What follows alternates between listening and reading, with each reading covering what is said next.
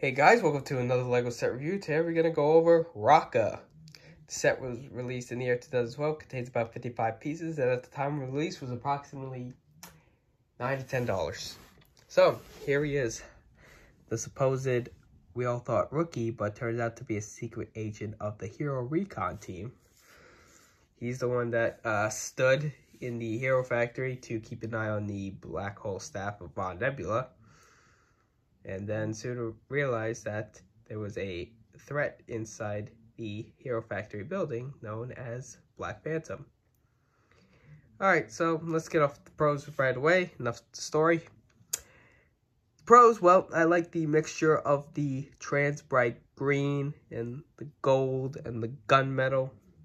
It's a very nice touch, and I like how he has like a crossbow, which I thought was pretty neat concept right there.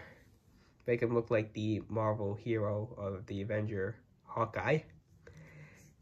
And he's got the trans bright green shield similar to Breeze with the trans bright red when she goes up against Thor and Rex, which similar to looks like honeycombs. And they really did a good job pretty much covering the back right here with the foot.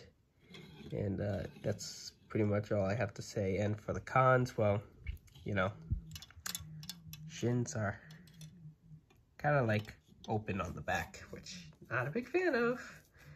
And yeah, that's gonna be pretty much it for the video, guys. As always, don't forget to leave a like, comment, subscribe, and I'll see you guys next video. And I will now go over the combination models, but I won't like have them together and then snap the fingers and then they'll get taken apart and do all that, because just that takes a lot of effort, to be honest, because they're really a lot to combine with. But yeah, that's gonna be it, and I'll see you guys next video. Peace out.